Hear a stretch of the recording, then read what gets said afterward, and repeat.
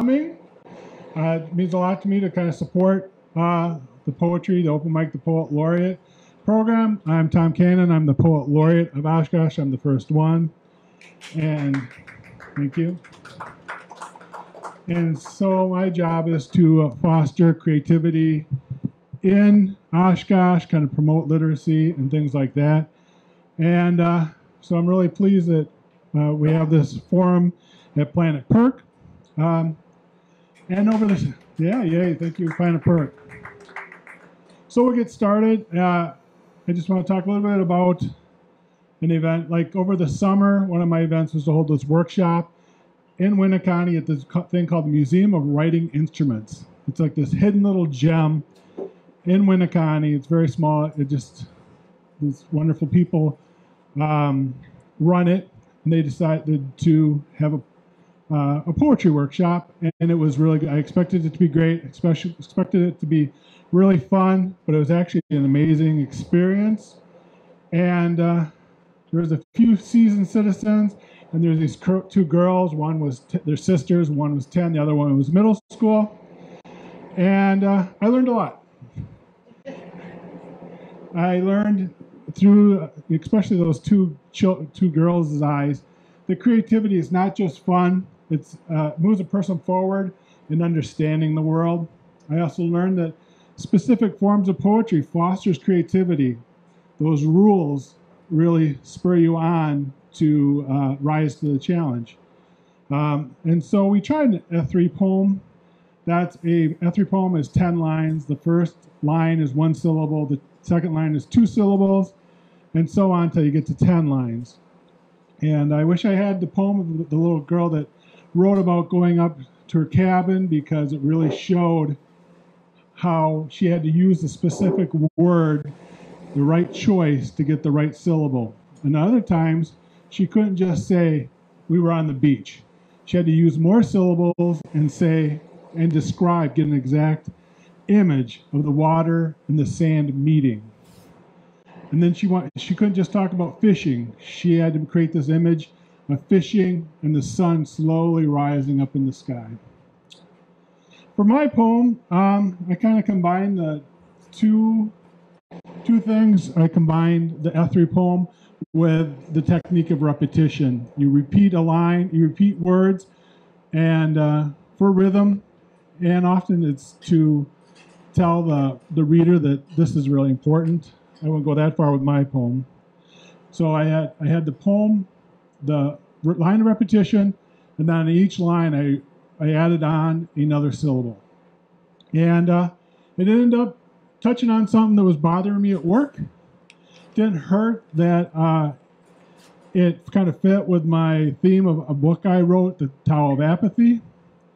And some people would be happy to know that there's a bonus, it rhymed. So here's that poem. You told me no. You told me to go. You told me that won't work. You told me you are a jerk. You told me I don't know what's wrong. You told me not to come on too strong. You told me, yes, you are part of our team. You told me now go stick your head in a stream. You told me you were a valued employee. You told me the new procedures don't talk to me.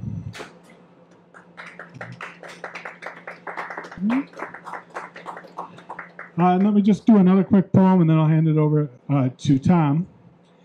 And I just want to point out, it's kind of the neat thing is the Wisconsin Poet Laureate, Dasha Kelly Hamilton. She's the Milwaukee Poet Laureate and the Wisconsin Poet Laureate. She has a program, it's called Alignment. And it's like a poetry exchange. You take a line of poem, I have a poem, and then people write poems that are connected to it. And so the prompt was, every distance seemed like an opening. Life begins today and stretches out like a stage whisper, like a heavy fog. That is why now matters. There was a time long ago when visibility was infinite. Yet didn't we still white-knuckle it? The horizon too far away was slow motion panic. Each day more roads appeared. Each distance seemed like an opening at those ever-looping intersections of fate. We could step off in any direction. We feared every direction was wrong, when every direction was right, if we had only known. So check out Dash Kelly Hamilton's alignment. And now, no further ado, Tom, you want to come up here? Death stands above me, whispering low, I know not what into my ear. Of his strange language, all I know is, there is not a word of fear. First poem. Drop dead, Dylan Thomas. It was a gentle night. I hated its soft, rotten, placid guts. Maybe guts is too strong. Make that a thin and shallow stomach lining. Anyways, I needed to rage. My light was dying. You guessed it. A lousy prognosis, cloudy with a chance of early cardiac arrest. Thank you, Dr. Feelgood. I'll be sure to haunt your waiting room forever. Like I said, my bulb was flickering and was primed to be unscrewed. The bomb in my brain was crying to be set free to explode, as overtly emotional bombs are wont to do. Feeling unbearably I had to do something, I decided to go out. So out I went with rage, leading me, no whipping me in my raw, propulsive, omnidirectional wrath. With hands of tornadic fury, I tore up every flower bed I stomped through. Onto a warm graveyard, I toppled every insipid, blank-eyed stone angel that assailed me. On the same wavelength with the arm strength of a Kodiak grizzly, I hurled a brick precisely through each stained glass window that adorned the church, that notorious breeding ground of insipid, blank-eyed angels. My rage, still unabated, I prepared to chop down a blossoming cherry tree. Yeah, I've heard that loveliest of trees or arboreal applesauce before. Give me a high cliff, slippery, barren with wind gusts up to 40 miles per hour, a stark summit where I could bless and curse till my tongue dropped out. About to take my first whack, a summer sweat-looking breeze randomly kissed my red forehead. That then amazingly penetrated to the surly gates of my neglected and largely forgotten soul, there to work its wondrousness. I let loose the axe and went back inside, turned off the lights, and went to sleep, happy as a scented candle pungently burning in the shadow valley of unpaid utility bills.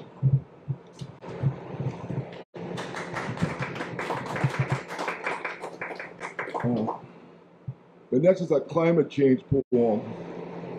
Told that. I heard Old Man River was on his last legs. I went to the Muddy Banks rest home to check it out. I knocked and entered his brown, damp, and funky-smelling room. The old man was in, what was left of him, which was a silty puddle in the soggy middle of a mattress of slate. A ripple responded to my visitation. Politely, I hoped, I asked, still rolling along? With a faint, liquid, but distinct voice, the old man answered, sweat and strain, sir, sweat and strain. Fixing to go, I again politely spoke. Hope you start flowing again when you get better, sir. Some agitated ripples appeared as the old man replied, sir, if you think I'm bad off, pay a call on the BP oil spill across the hall. Interested that the mighty puddle was talking, I set my cotton bale down, rested on it, decided to stay a stretch longer. This old bird, I thought, was going to tell me something I didn't know. I wasn't wrong. With the rhythmic splash of a spectral paddle wheel outside the muddy window, the old man began. First, you gets a little drunk.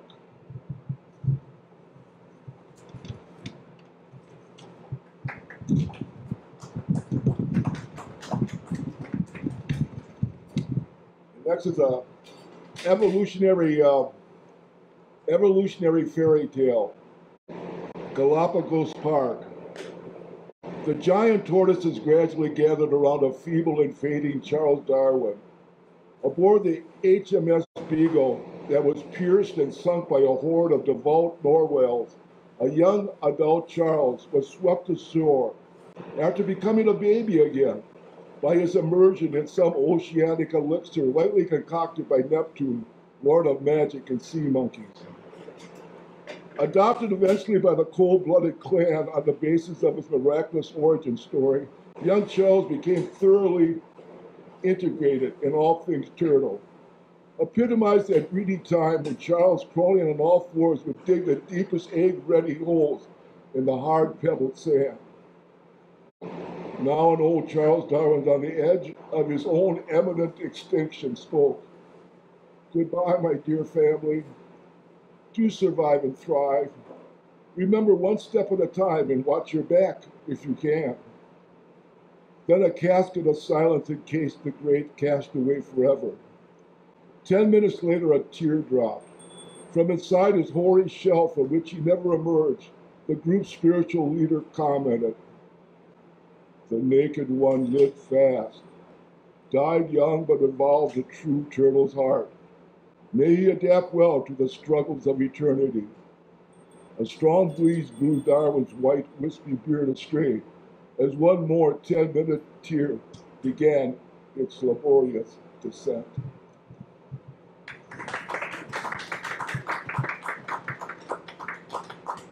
And I guess this is a pandemic poem, I guess. Autobathon. It happened overnight, the traditional time slot for the fall of empires. The global avian flu, trending down, imperiously morphed into a subvariant mutation identified as Omicron 25, a novel virus which proved to be catastrophically cuckoo. For the morning after Omicron's arrival, everybody woke up with the head of a bird. The media's talking beaks arbitrarily called it the Goonie plague, in reference to the optical oddity of those who arose with the facial aspects of a Goonie bird. Unblinking historians with the poise of a brain about to nab a silvery streak of truth officially named the pandemic the Great Berufflement. Concluding that unless science found a cure, the hybrid anomaly that was Omicron 25 would last indefinitely. The unblinking bottom line was, as always, mankind would have to deal with it, and as always, mankind dealt with it. The irresistible weight of the need for normalcy and business as usual prevailed as they must. Humans adopted a bird's eye view of all things, big or small, and faithful to their plumage, plied their many trades, professions, and lifestyles accordingly. Owls assumed the garb and guise of judges, accountants, and academics, with a keen eye for rectitude, protocol, and mice. Hawks and eagles became cops, soldiers, and flight attendants. Flamingos and peacocks filled the worlds of showbiz. Parrots with rhetorical aplomb ministered the spears of old and new religions. Crows and vultures ably functioned as lawyers.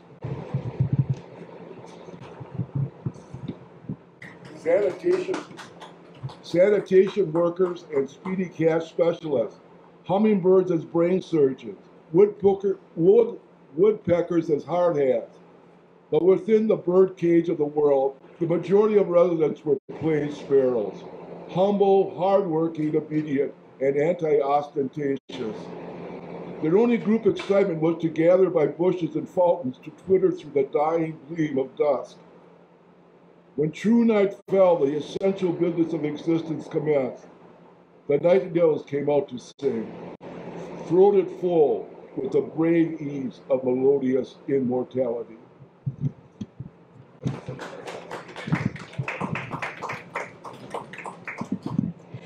My name is Ruth, and one of the things that about my life is that when I was 15 and a half, I went into foster care.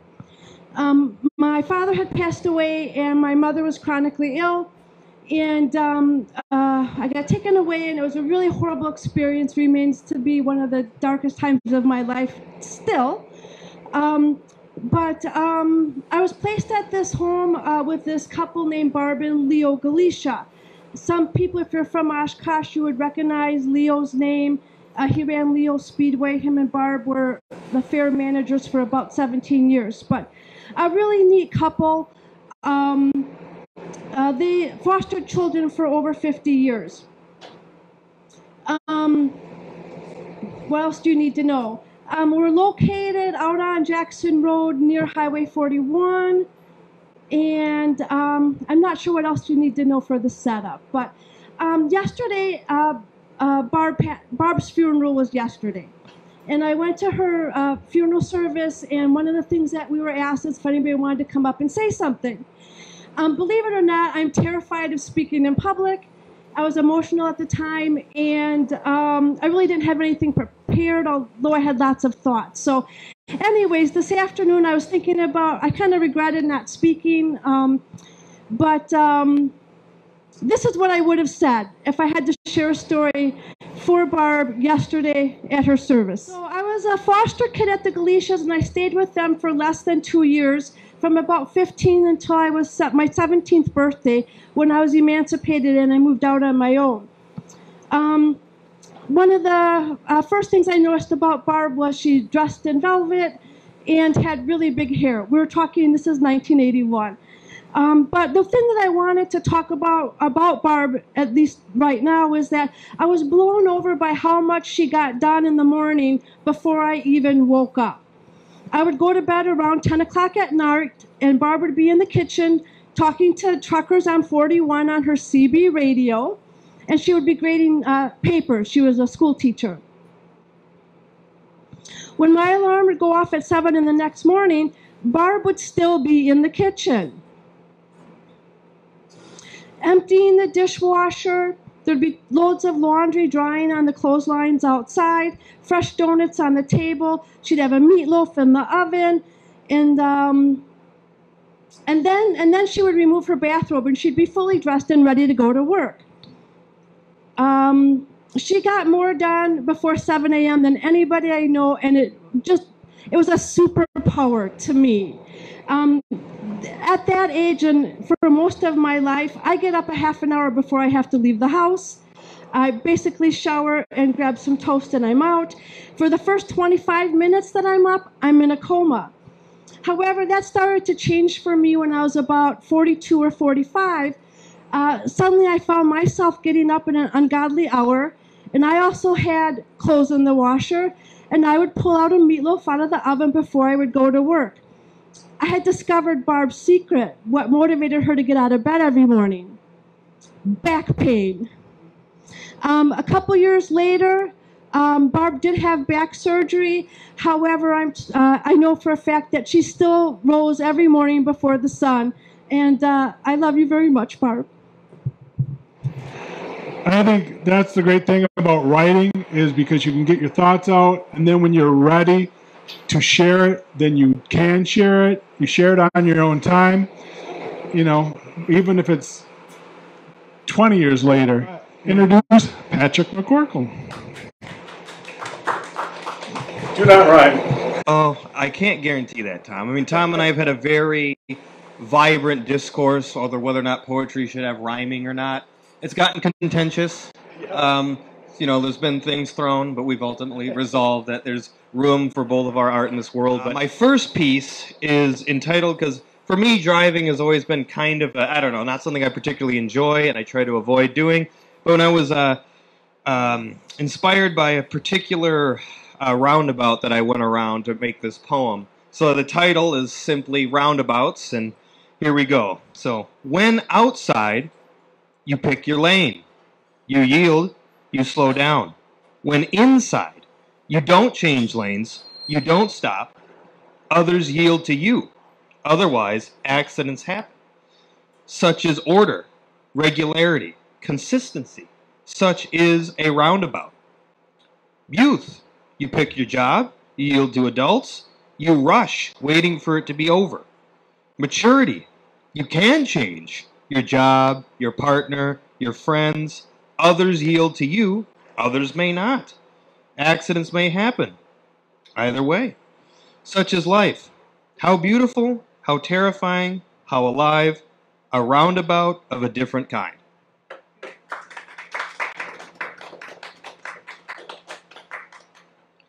Thank you. And then my second poem is, it's based on the library that the Oshkosh Writers Club meets at. I'm from this area, so I've been to the library both as a child, as an adult, and it's titled simply My Hometown Library. Before I had to study, before I had to work, before I had to mature, I remember calm lions staring. I remember a dome reaching for the sky. I remember pillars thick as tree trunks.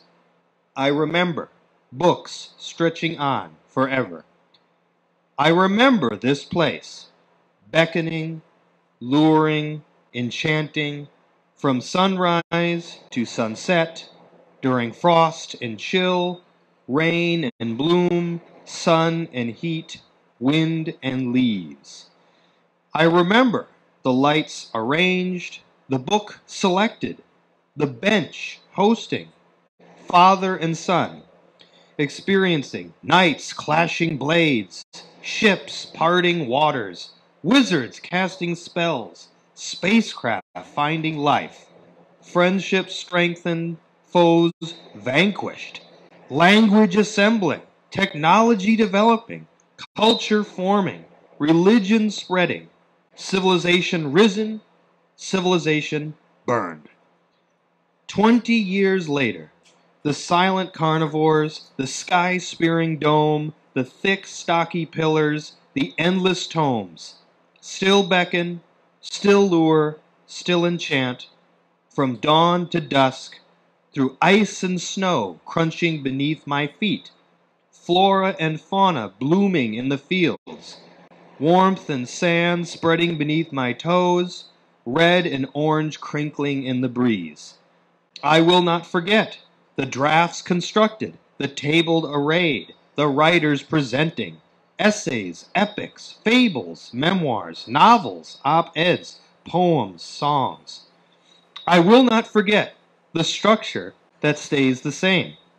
I will not forget the building that inspired me to read and to write. I will not forget my hometown library. And this is, I wrote this, it's part of a piece for Earth Day. I suppose it would be a rough title is Sapience Plunders for Earth Day of this year. Sapience murders fauna, humble to grand. No one protests. Sapience murders flora, barren to lush. No one questions. Sapience fractures rock, brittle to strong. No one travels. Sapience pollutes water, droplets to waves. No one drinks. Sapience taints air, thin to dense. No one breathes. When we cannot hunt, when we cannot farm, when we cannot travel, when we cannot drink, when we cannot breathe, we shall endure our supernova. Sapience shall cease. Before you stumble upon emerald earth bereft of trees, before you starve beside teal tributary bereft of fish, before you suffocate under cobalt canopy bereft of atmosphere, before you explode beneath scarlet sun bereft of mercy, protect the world forms, flora, fauna, rock, air, water, storm, because they are you, they are me, as one we are, as one we belong. Otherwise, sapience will cease to be.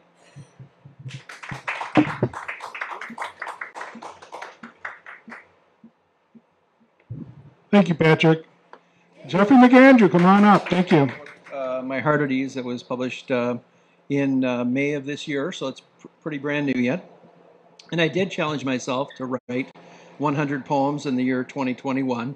And so my wife thought I was a little nuts, but I did do that.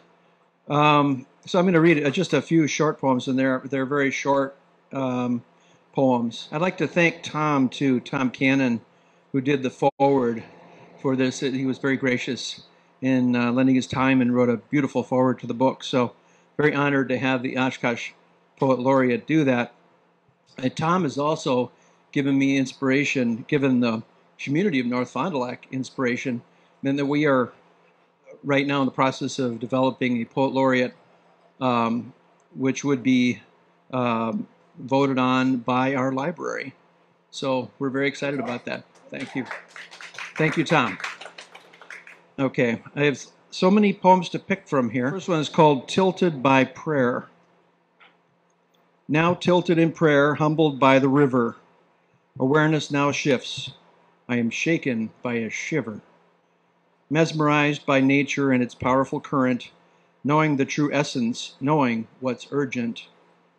I turn my head to the stars, and what do I see? A brilliant display, a wonderful tapestry. Moonlight reflects off the river's edge. I'm careful not to step off the ledge. Beauty reigns on this river tonight. As I pause to reflect on this wonderful sight, I talk to the sky and question the meaning. Is there a purpose and someone intervening? Tilted by Prayer.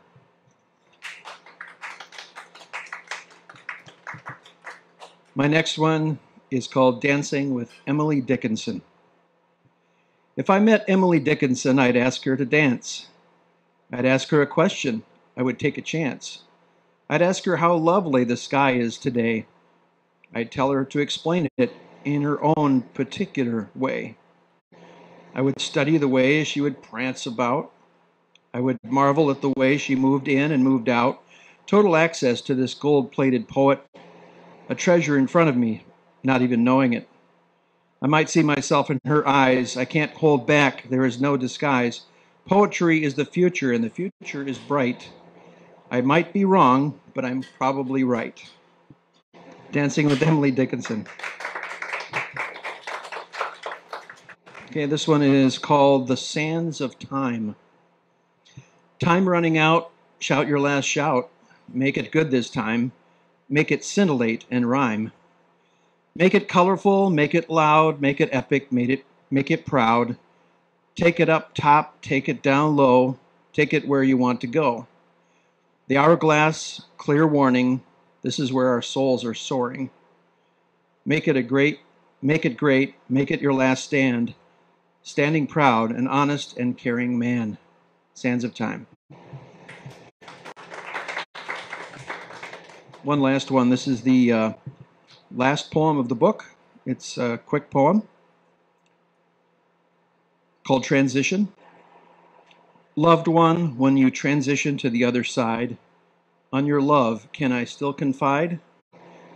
You have broken through to the promised land where life and truth eternally stand. Trying to break away from my feelings tonight as I hold your love tighter than tight. Your ghost is close, I feel it near, as we on earth continue to persevere.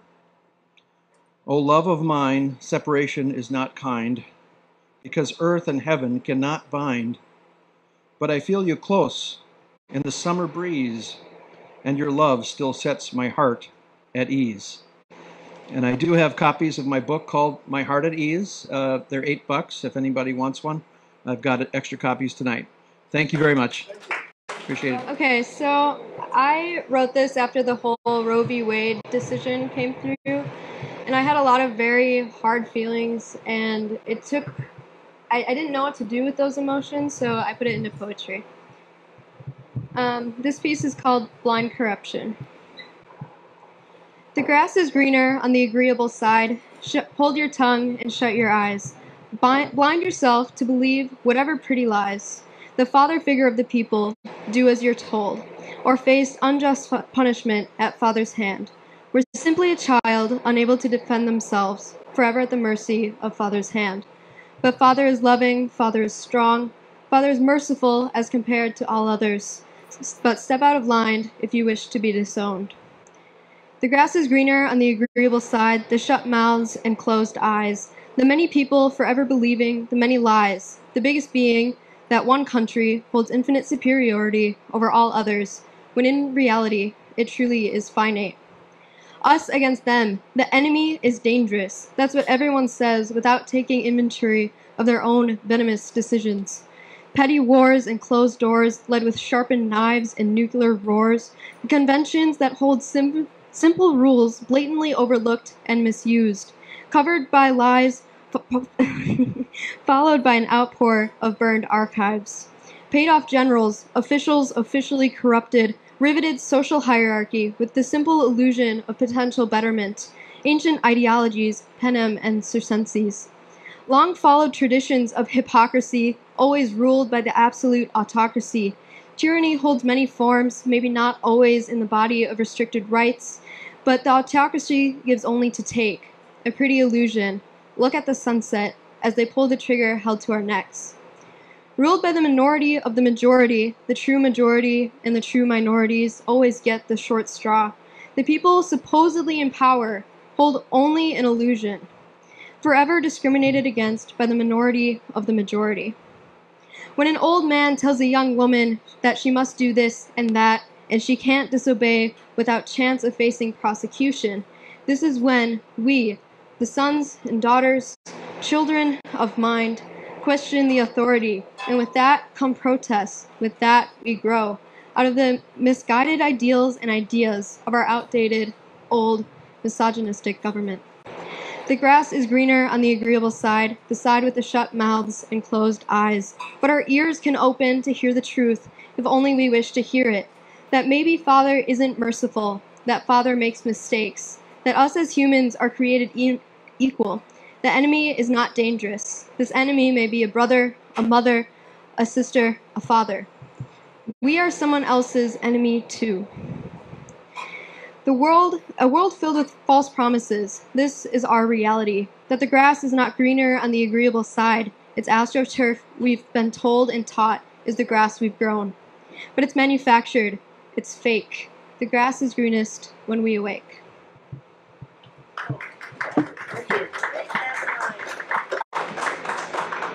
I do ever want to share a rhyming poem just to show Patrick that I can do it. I can't do it well. I apologize because I rhymed locale with local. But I was on the podcast. It's called The Kosh by Timber Smith. And it's a really great podcast. Timber Smith's a great guy. And he talks about people with a connection to Oshkosh. And if you have one, you could probably get on the show. Or Oshkosh, the Fox Valley. Okay, Oshkosh has it all. A wedding venue, and a bank, and a mall. A neighborhood bar or two where you can throw back a few. Our city is working class, but it can dress up and be posh. And let's talk about this contrast on the podcast, The Kosh. Oshkosh has a storied past, so spin your yarn on Timber's podcast. 4-1 on local, but it's Wisconsin, so it won't be local. Guests have a right to call out, a villain to condemn. However, most don't. They don't focus on the zeros. They want to name one of Oshkosh's heroes. If your conversation muscles are limber, then invite yourself to talk with Timber. Have a conversation on the Kosh podcast. You'll be amazed how the hour will go fast.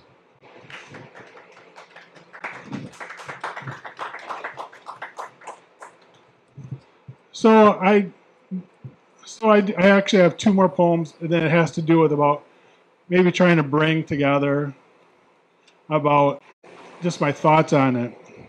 And the first one is the fork in the road. When my wife and I leave an event in separate cars, we diverge. She takes side streets, I utilize the lights. Which is faster? We never remember because we are home. We have come to a fork in the road, like Yogi Berra. Let's take it. I have my way, you take yours. And actually, we already have. But remember, left or right, we have the same destination. Can we get there taking opposite roads? Perhaps not. However, we won't get anywhere, pulled off past the shoulder, pointing fingers.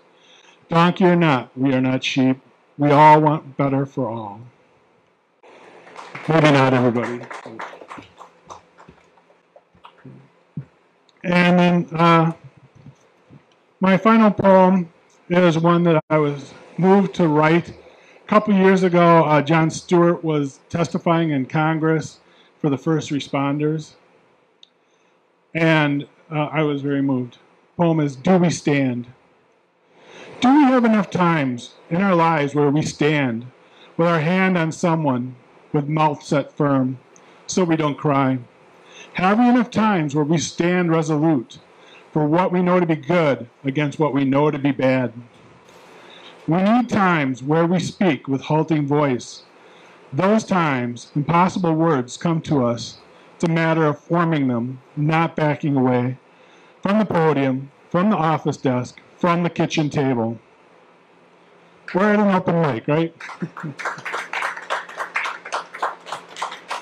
Okay, one last pitch, and that is, we have a Facebook group, the Oshkosh Poet Laureate of Oshkosh, where you can come and people can post poems or just talk about poetry or whatever they want.